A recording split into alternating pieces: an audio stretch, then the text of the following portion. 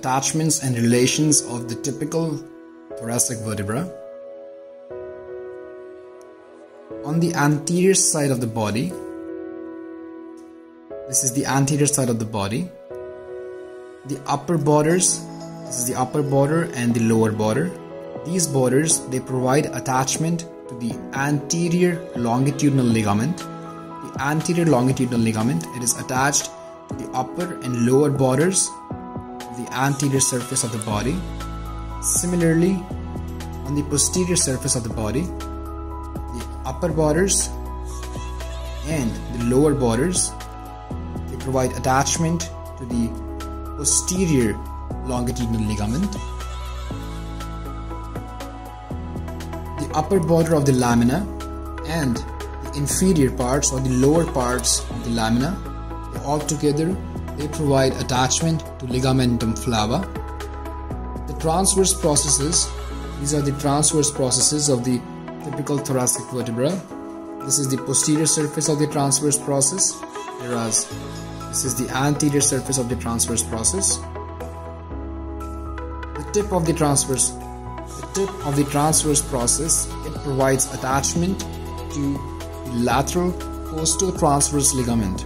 The lateral costo-transverse ligament, it is attached to the tip of the transverse process. The lower border of the transverse process, this is the lower border of the transverse process. This is the lower border.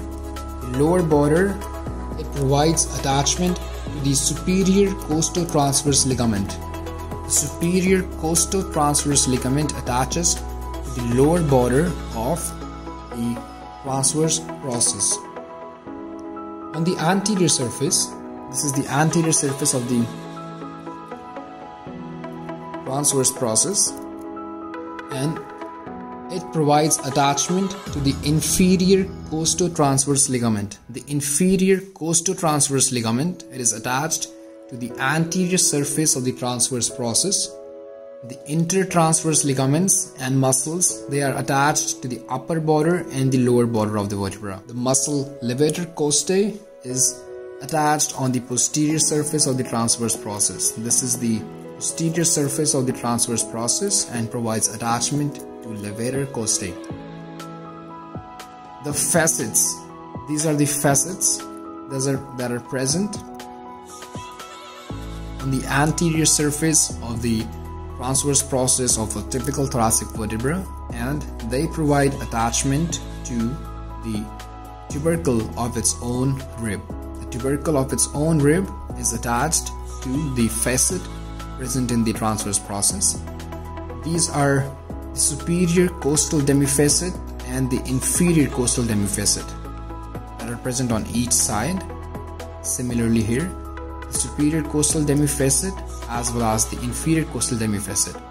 Superior costal demifacet, it attaches to the head of its own rib, whereas the inferior costal demifacet, it articulates with the head of the rib below. So there's a partial articulation with the superior costal demifacets and the inferior costal demifacets.